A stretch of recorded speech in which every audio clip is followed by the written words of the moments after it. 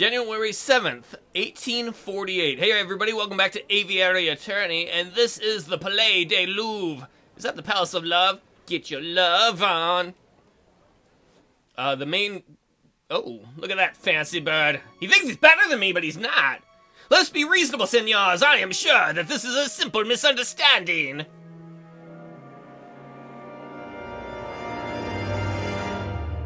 There's no misunderstanding. In the name of the king, arrest that Spaniard. Arr.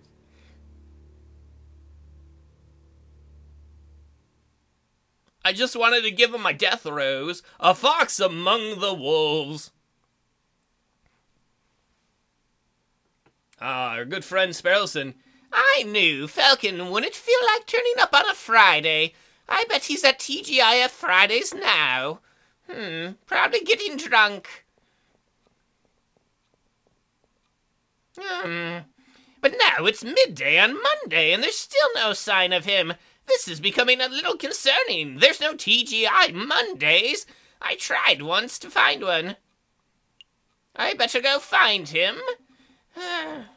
His home would be a good place to start, but the bird brain never gave me his address. Do they not have phone books in the past? Oh, they don't even have phones in the past. I'll just have to find him the hard way. You can do it, Sparrowson. So, where would he be? He's not going to be at the prison, is he?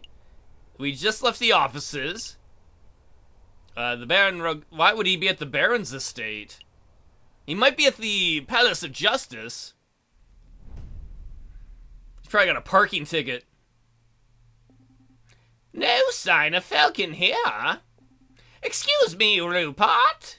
Oh, it's you! Yeah, the first-year dropout! Shut up, Rupert, you lost your case! Hey, I didn't drop out! I dropped in! I did some acid! What? I was forcibly ejected! But that doesn't matter right now. I'm looking for Falcon! Have you seen him?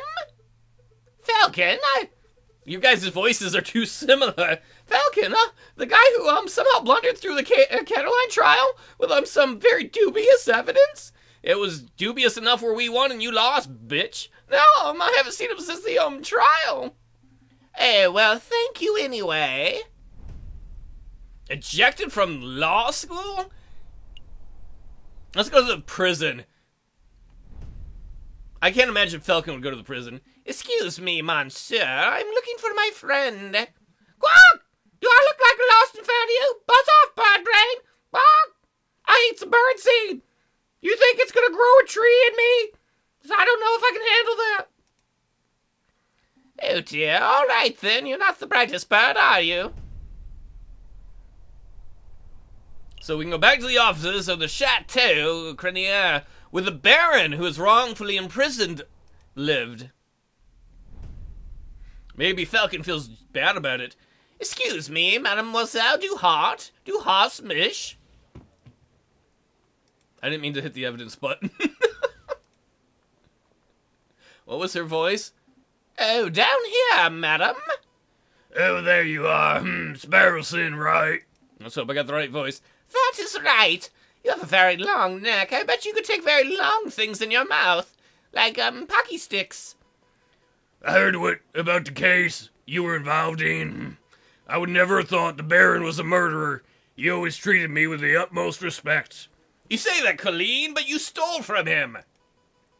But then again, I suppose it makes sense that the most ruthless killers are the ones who put up the best facade. Yes, yeah, well, about that, I suppose so. So, how's your friend doing? He seemed a little down last night. Oh, you've seen him? Yeah, he was brooding in the corner of Le Canard Joy. I don't know how to pronounce that. Is it the Happy Duck or something? Mumbling and drinking. It was a little depressing, to be perfectly honest. Hey, I'm drinking too. I'm just like Falcon. Le Canard Joy? That's the dingy student bar on Rue Charlune, right? It's not dingy. It's a little rusty. Rustic. I said dingy instead of dingy. It's not on a little, boat. In any case, that's an enormous help. Thank you, mademoiselle. Anytime, Sparrowson. The case thickens. So we're gonna go to the bar. Need to pick me up? Come along to Madame Cornell's Student Tavern on the Rue Jean. All my French friends, or French-Canadian friends, are gonna be mad at me. Sorry. You're always welcome. Thank you. Sparrowson steps through the doors of Le Canard de Joyeux, the dingiest student tavern in all of Paris. His nostrils fill with the pungent aroma of sour wine and bitter tobacco. What's your voice gonna be? Well, ruffle my feathers if it ain't little Sparrowson. Hey, I ain't seen you in years, son. How you doing, honey McBooberson? I'm feeling pretty good, Madam Cornell. Thank you for asking. I'm actually here to find a friend, a big guy named Jayjay Falcon. Falcon? Yeah, sorry that lump's been here all weekend. Just been moaning and muttering to himself all weekend. Frankly, he's bringing the atmosphere down. I'll take care of him. Thank you, mademoiselle. No problem, honey. He's still in the corner of the drinking room upstairs. So I want to go to the card room. Let's go play cards. Need someone to play Jacques Noir, are you, monsieur? Not right now. I'm looking for my friend Jayjay Falcon. Oh, the big drunk fellow. I spotted him downstairs. Ah, thank you.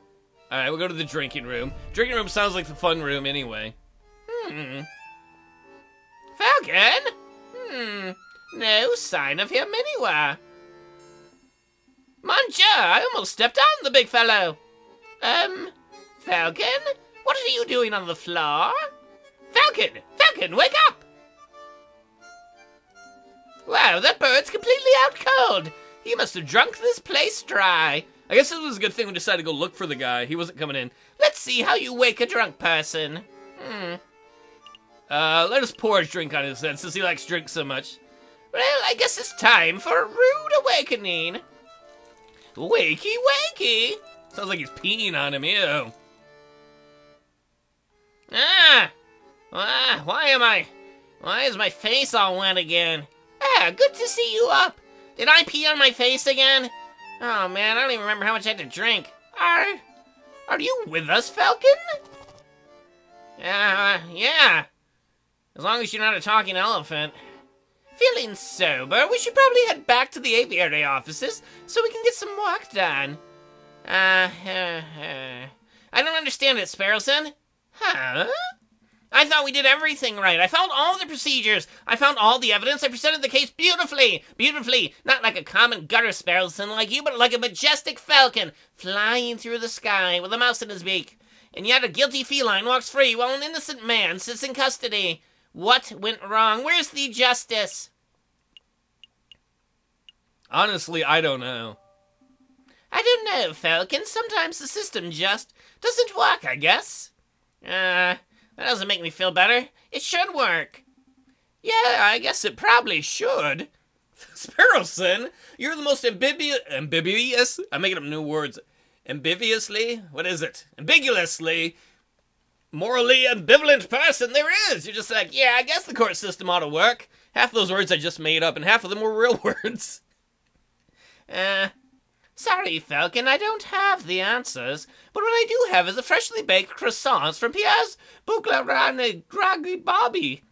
Croissants? Croissants. I am so drunk munchies right now. Yes, they're waiting for you back at the Aviary. I am sitting here moping about justice and you offer me croissants? Well, not just any croissants. I've got some pain all chocolates too. Chocolates? I could go for pain in my chocolates.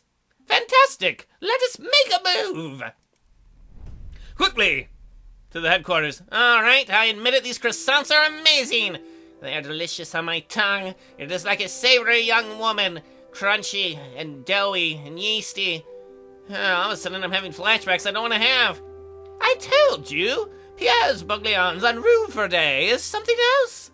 Oh, that reminds me. The baker told me something interesting. Do you know what they call pain au chocolat in America? They don't call them pains au chocolat? No, pronunciation difficulties. American is a whole nother language. Yeah, it is. Oh, where's my other mouse control? Hell yeah! That American bird is like, I don't got time for your justice system, give me a gun! Sorry, I had to get American to that. So, what do they call them then? Chocolate croissants. Chocolate croissants. Hello? Chocolate croissants. What do they call profiteroles? Oh, I think those are still called profiteroles. But still, but rather than custard, they fill them with ice cream and smother them in melted chocolate. I got too excited about that. Simply outstanding. Those Americans, they know how to make everything more delicious. Is this the Aviary attorney? Can I speak to someone, please? What do they call crepes? Excuse me! Excuse me! Did you just hear something, Sparrowson? Down here! Oh, I'm sorry, I didn't see you there. What can I do for you, little one? Oh gosh, where do I start? Your name, perhaps? Mousy. My name is Mousy. Your parents were really good at naming you. About as good as I am at naming things. When I made my cartoon about a bird and cactus, I called it Bird and Cactus. What can we do for you, Monsieur Mousy? I have this friend, and he has fallen under some legal turbulence. Legal turbulence? You mean he's been arrested? Yes, I suppose. They're saying he's a murderer, but he didn't do it. He didn't do it. That is quite a problem, Mr. Mousy. I know. I mean, it's like, of course it's a problem. Like, you don't want to be in jail, do you? Oh, I forgot to mention, he's kind of like the Prince of Spain. The Prince of Spain? Insane in the Spain brain. The rain in Spain falls mainly on the plain, Sparrowson. Did you know that? You didn't think this was worth mentioning from the start? Oh, I forgot. I don't look at him as a prince, I look at him as a friend. I must ask, Mousy, why did you come to us? I would have thought with the Spanish royal family, with their money, they would hire legal counsel with a little more, not terribleness? Sparrowson! We are an excellent place that accidentally gets criminals off. And not in a naughty way, Sparrowson. Get your mind out of the gutter. Expertise? Oh, the prince has great faith in your lawyering skills, Monsieur Falcon. He said your reputation as a lawyer was renowned. Really? The prince said that? Here, I didn't know. Wow. This is a great opportunity, Falcon. Surely you won't deny a request from the Prince of Spain. Of course we'll take the case. We need all the money we can get. And maybe a chance to finally redeem ourselves. Of course we'll take the case. Grab your coat, Sparrowson. We have a royalty to defend. That's the spirit. Good luck to you, messieurs.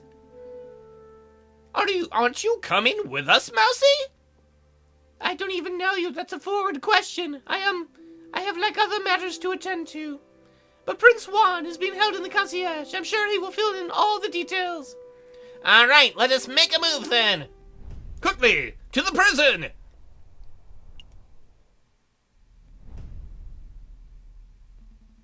Good day, monsieur. Oh, shoot you again! A tree didn't grow in my belly. You lied, Sparrowson. Nice work on the kitten lady's trial.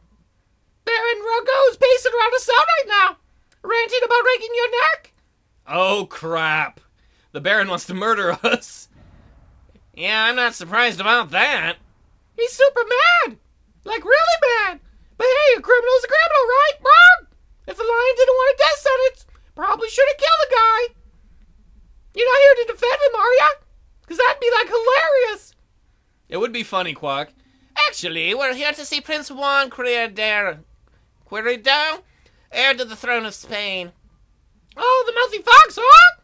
That guy's driving me nuts with his senors and his flamboyant attitude, bug. Why can't he be French like us? I say the sooner he hangs, the better. You are a horrible person. You're like, this person annoys me. He should die. Come on, then, bug. While we're young. Little late for you now, Quark.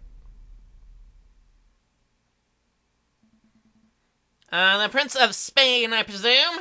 Ah!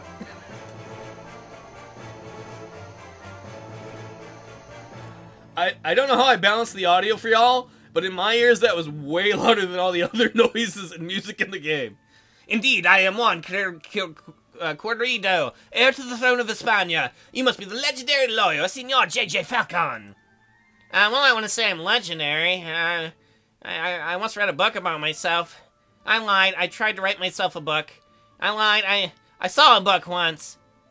I I wouldn't even say that we're notable, or he is. Such humility! I would expect nothing less from the renowned individuals such as yourselves! But let us get down to business. Oh, I'm sorry, this prison food has me down. I trust that my compañero must explain the situation. He told us you've been accused of murder, but we need some further details before we can start our investigation. Oh, of course! What is it you wanted to know?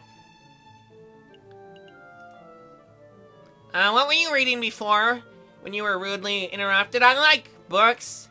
They're good for toilet paper. This book, it is the Spanish classic, Don Quixote of La Mancha. Do you know it? I think Falcon, I don't know if he's actually read it, but I think Falcon would be bullshit enough to be like, of course I've read The Man of La Mancha. I've read it. It's a strange story. I don't know whether I'm supposed to be laughing or crying over the hero's misadventures. And are they really windmills or are they giants? Indeed, it is easy to read the book as a comedy, but when I look around, I can't help but see all the people who think of themselves as knights. I have no idea what the two of you are prattling on about.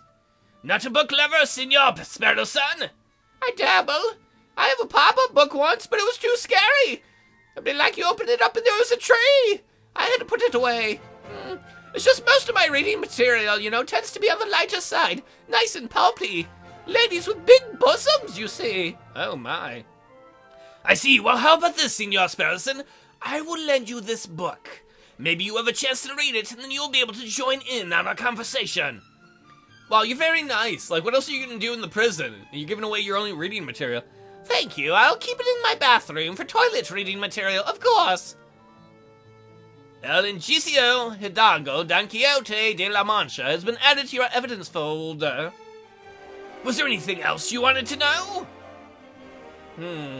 Tell us about... No, let's ask about why he was in Paris. Why did you come to Paris, Prince Juan? I want to know. Oh, want to know. I get it. I was on a diplomatic mission. I do not know whether you are familiar with current events, but you may have heard that my country is in a state of turmoil. Spain have a civil war, unrest? No, that could have never happened. Contenders for the Spanish throne are slandering, plotting, and backstabbing. It is chaos, and the people are suffering. Oh, he's kind of dreamy that he keeps his shirt open. Sparrowson, listen to his words. His eyes are up there.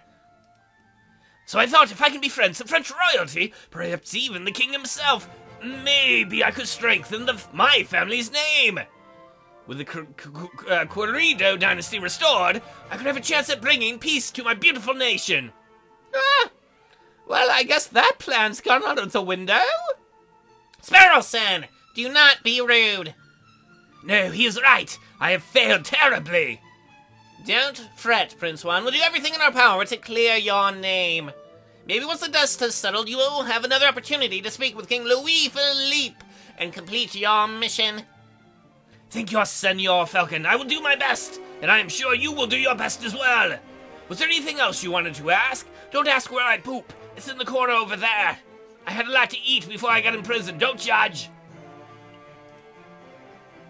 To be honest, Prince Juan, I am a little confused as how a member of the royalty could get into so much trouble. Really, Falcon? Really? As if royalty has never gotten into trouble before? Could you walk us through your activities on the day of the matter? Oh, of course. Let me see. Where to begin? This is where I should have a note, or a piece of paper and a pencil for taking notes. It was a cold and misty morning on the 6th of January. I once saw a stripper named Misty Mornings. Not now. Wait, was it misty? Oh, it was very misty. It was more like wet mornings. Sparrowson, I don't know whether to applaud you or slap you. I heard that King Louis Philippe was unveiling a new painting at the Palais des Louvres, and I wished to meet the man himself.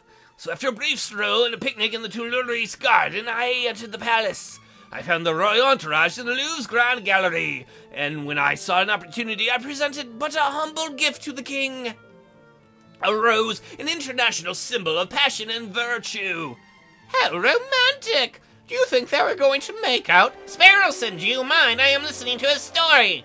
And now I can't stop thinking of him making out with the king. Me too.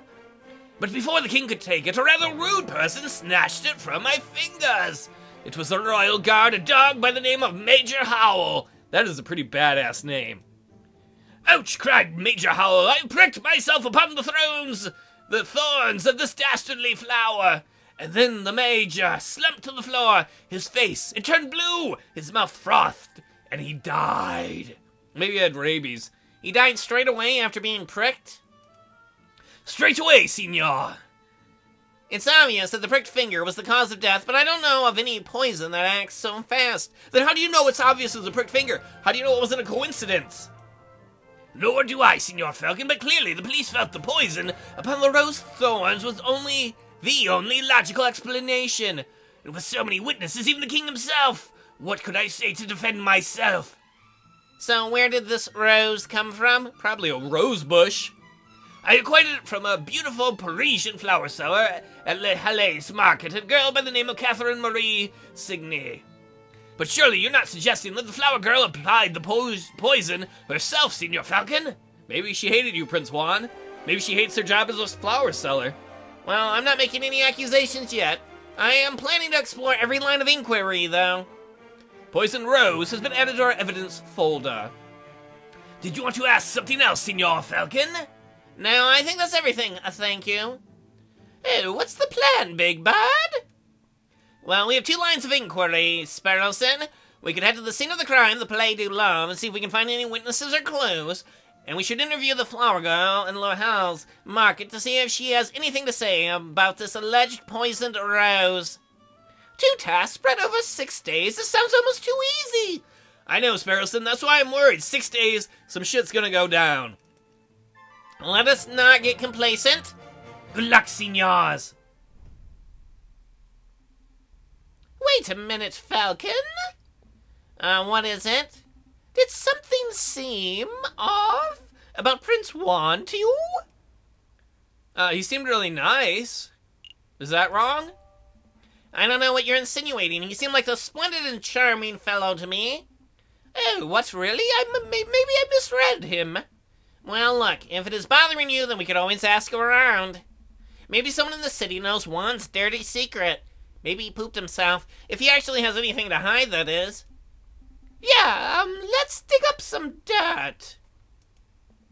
But we've got a trial to prepare for. Priorities, Sparrowson. I don't know why Sparrowson thinks there's something wrong with him. He's just judging him because he's a fox. Prejudice.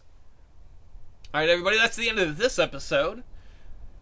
So we've got 6 days. We know some other stuff is going to turn up when we've got that much time between this inquiry and the trial. Somebody's been murdered. The Prince of Spain has been accused wrongly, or maybe correctly, who knows. I'll see you all hopefully in the next episode as we try and figure out the mystery of the poisoned rose.